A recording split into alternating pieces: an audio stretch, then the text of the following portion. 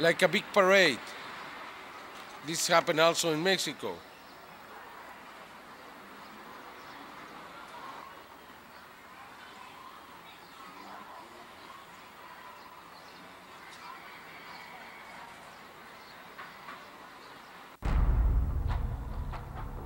As in this case, they fly together again above the skies of Cuernavaca.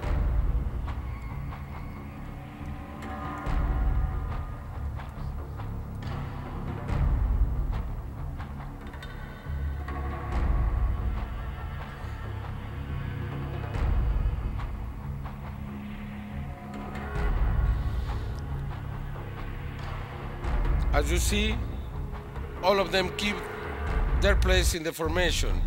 Sometimes they move very fast, like in this video.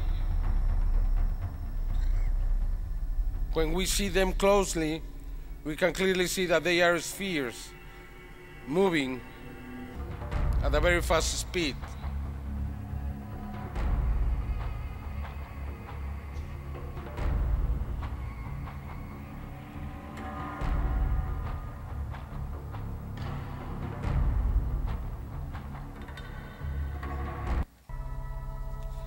Sometimes very lately, Tasco, Morelos, close to Cuernavaca, we can see how these objects move. Ahí está, ya está suspendida. Ya va a subir otra vez. Ajá. Close to the mountain.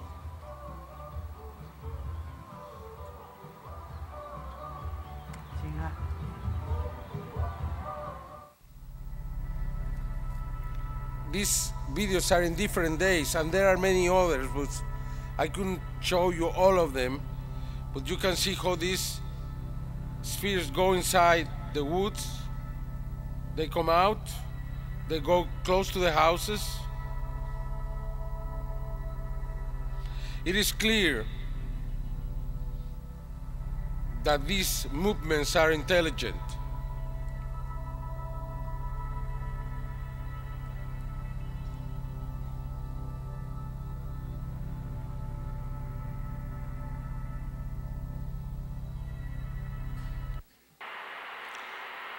This video is from the Air Force in Mexico. Probably you have seen it. This was given to me by the Secretary of Defense in March 2004, where one can see clearly a formation of UFOs being recorded by a FLIR camera. Ok, no sabemos qué estamos viendo, son unos objetos nada más luminosos que vienen a la misma altura que nosotros. This video has become very famous, recorded by Pedro Hernandez, one of my collaborators. You can see the object very close to an airplane.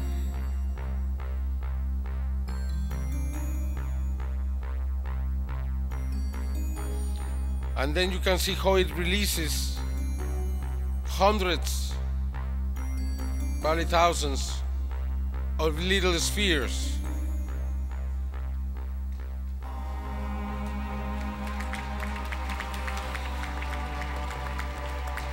Now we can see that it's moving very fast. And the little spheres come back to the mothership and go around.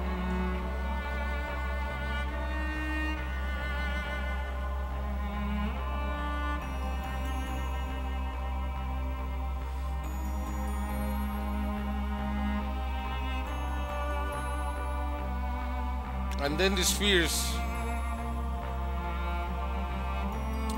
make a fleet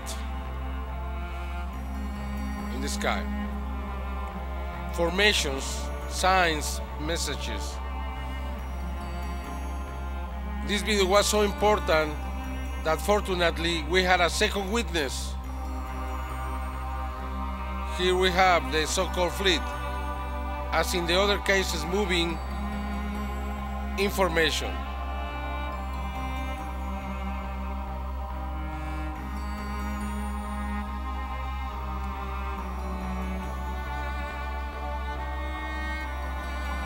Here we have the second video of the same object releasing all the spheres. And you can see how they move information too in a big line.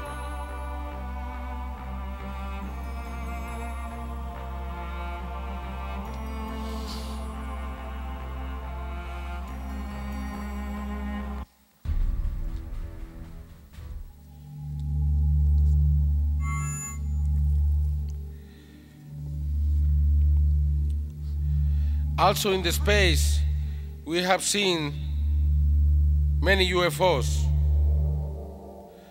For example, this one that was not presented by the American television on September 19, 2006. This object didn't allow the Atlantis to come back to Earth until 24 hours later. Seems little, but was 20 kilometers away. Something that, you know.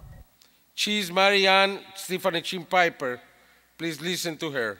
Something that you've never seen before. And when I finally got to go out the door, that was something different too. And I figured that would never happen without the preparation we had, training the team. And so I'd like.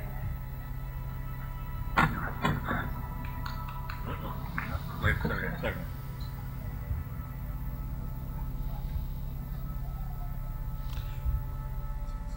It happened twice to this astronaut. What did she see? She saw things like this. These big UFOs hovering very near the International Space Station. They come, present themselves, and then they just leave.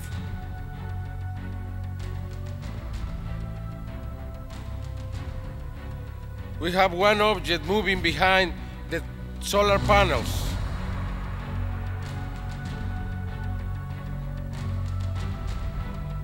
You can see the solar panels and you can see this object moving behind them.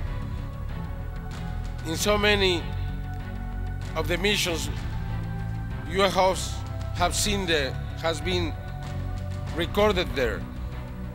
We have the biggest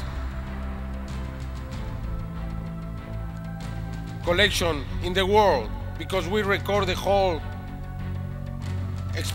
missions. We saw a UFO coming very close to the shuttle when it was landing. Here you have this object making incredible movements in the sky, in the space.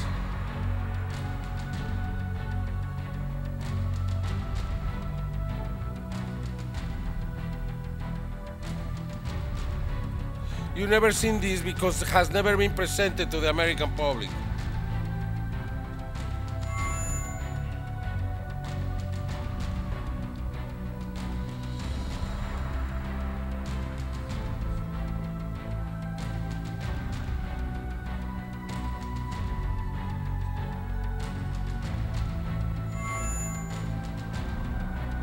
This is the last mission before the one that we have now, and observe now a fleet in the sky.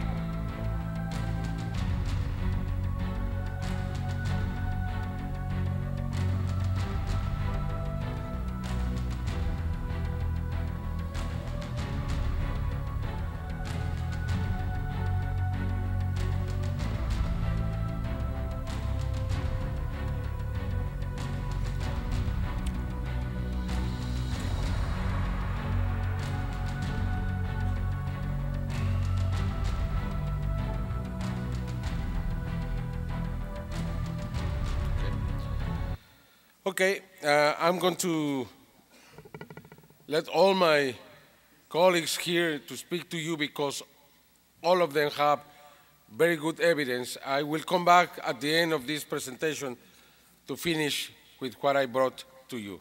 Thank you very much.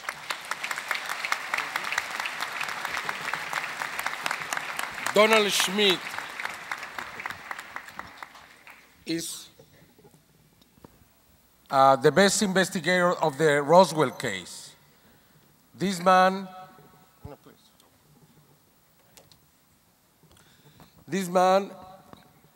put Roswell in the map. If you have heard about Roswell, it's because of him. He's the man who took this case when was long forgotten back in 1989, and he made it what we now know as the most important case in the UFO history in the United States. Please, my friend Donald Schmidt. Thank you so much. Thank you. Thank you.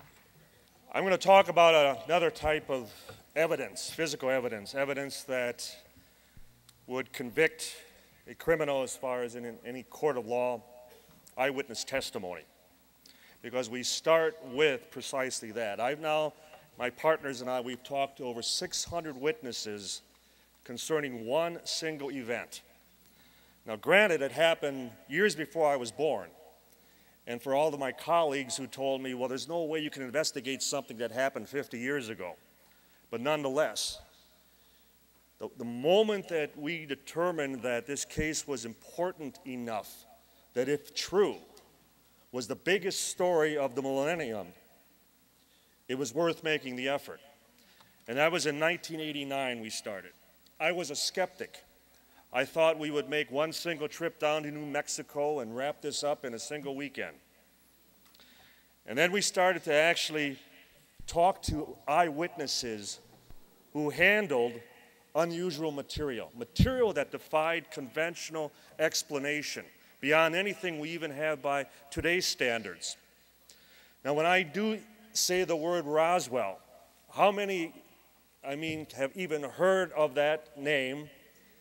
And I think most of you, obviously, it becomes synonymous with not only the term UFO crash, but also government cover-up. Because we all should be aware of the fact there are now up to 4 official explanations for the same event. As a husband, any of us should try that with our wives some night coming home late, on some occasion. Well, if you don't like this one, honey, try this one. And that's what the government continues to ask us to do, because what they are simply doing is running out the clock, waiting until the final witness has passed away. It's now going to be 64 years. And we still have witnesses. We are still finding some of the lower enlisted men at that time, the grunt men who were sent out to actually get down on their hands and knees and pick up, every shred of evidence that they could find out in that high desert of New Mexico. But we're running a race with the undertaker, as we often put it. And they're just waiting in Washington, just thinking just a few more years and it's cover-up complete.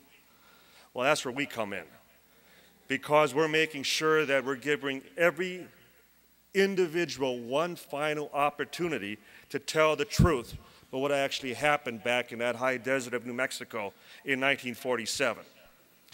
Now, most of you who know your history, and I assume you all do, New Mexico was the hotbed of all military activity at that time. Through the final years of World War II and thereafter, I find it rather amusing that, especially on college campuses, how often I ask, where was the first atomic bomb detonated? And how many college professors, well, Japan. And I say, no, in the United States. In fact, in New Mexico. It happened in June of 1945, about 2 hours just west of Roswell. And in 1945, the very squadron, the 509th Atomic Bomb Group, was headquartered at Roswell. Now, any of you could go to your local public libraries and pull out all the microfilm, the microfiche of all the newspapers from that late week of June through first week of July of 1947. And you would see banner headline after headline about the arrival of the flying discs. And then the very term flying saucer was even coined at that time. Not because of the way they were shaped, but rather by the way they maneuvered through the air, as one search and rescue pilot described them. So the contemporary age of UFOs would start in the summer of 1947. My former scientific director, and many of you being from the Chicago area, you might even remember the late Dr. J. Allen Hynek, Northwestern University. I was one of his special investigators for 6 years. I was his director of special investigations. I was on his board of directors for 10 years. And he started out as a complete skeptic, as a consultant to the official Project Blue Book, the Air Force's longest official investigation of UFOs. So I feel I had the best possible teacher in setting up the parameters of what I require as being legitimate, hardcore evidence. And that evidence, once again, being eyewitness testimony, circumstantial. Because even any good lawyer, any good judge would tell you, footprints in the snow don't necessarily prove the individual who made those tracks, but the eyewitnesses who saw the person do it do. And that's precisely what we have at Roswell. We have not only the people who were out in the field, civilians who first saw and handled the debris that, as witnesses described, silken strands of material, that you could hold a light up to one end and the light would emit out the opposing end. Well, in 1947, they're describing fiber optics, which wouldn't come into vogue until around 1970. Thin, paper-thin sheets of material, about 4 foot in diameter, practically weightless in your hands, and yet descriptions of how they would take a 16-pound sledgehammer and pound on the material, and the hammer would just bounce right off without making a scratch or the slightest mar on the material. And then what we call our Holy Grail, the material that dozens of witnesses have described to us, both civilian and military. The reason we have already conducted 3 archaeological digs at the crash site, because we're looking for that needle in a haystack. Material that, again, paper thin. You couldn't cut, you couldn't burn, you couldn't drill through it, and yet you could crumble it up in your hand, you could crunch it, you could crease it, and then you would open your hand or you would lay it down and it would flow like water. It would just smooth right out. One of the witnesses, very curiously, from her own vantage point, when she was shown a piece by one of the local ranchers, as he was clutching it and opening his hand back and forth, and it kept unraveling and smoothing out, she thought, wouldn't it be great if clothes would be made of such material, and I would never have to iron again. So again, it demonstrates, again, a visual impact. She's seeing it for what she saw, that it unfolds and it smooths right out. We don't have such material even today. You have to heat such material and then cool it before it will assume its original shape and size. It's called memory material. Again, we call it our Holy Grail because that's what will prove beyond any shadow of a doubt that we are not alone, that there is a technology beyond the planet that has been visiting Earth and actually crashed back in 1947. Now, many of you are aware of the fact that on July 8th of 1947, the United States Army actually announced to the world they had captured a legitimate flying saucer. Banner headlines throughout the country. Unfortunately, within 5 hours, that explanation was retracted. It became a very common weather balloon with a radar reflector kite. Now, if you were to ask me what was that balloon, that weather balloon constructed of, if there are any children here, I'd like to ask any one of you if you wouldn't have a problem identifying rubber, reflective foil, wooden sticks, masking tape, and string. So the very thought that the most elite unit within the military, in charge of the atomic bomb no less, would have had a problem identifying something a 5-year-old child would have recognized. And yet, after Roswell was explained away, you still have 50 to 60 troops who are gathering up every last piece of the physical evidence. They are going from ranch to ranch out in that high desert country of New Mexico. They are going through ranch houses. They are pulling up floorboards. They are pulling out drawers of dressers, opening up closets. They're going down into storm shelters. They're looking everywhere and anywhere, retrieving every piece of physical evidence of a weather balloon. Because it wasn't a weather balloon. It wasn't a rocket. It wasn't a plane. It wasn't anything we had ever seen before. And the most important element in all of this, the very rancher who first discovers the debris field and reports it days after the find. I've had even colleagues suggest that maybe it was something top secret, maybe it was one of ours. You've seen some of the footage actually showing the site, which is high desert. It's wide open territory. It's open grazing land. As often as I've been in a small plane or a helicopter, once airborne, you can see for 100 miles. The point is, we weren't missing anything. Nobody was looking for anything. And that's why when the rancher reported it, they behaved the manner by which they did. They had no idea what they were examining. As the former base commander at Roswell said, at first we thought it had to be Russian because nobody could recognize it. But then after it was tested, we realized, God help us if it isn't ours, because again, they couldn't even put a scratch on the material. And the one thing that, again, sent shivers down their backs, as one of the officers described, that when they came back to the barracks at the base at Roswell, the first night of the recovery, they walked past the barracks and you could hear men either crying or praying.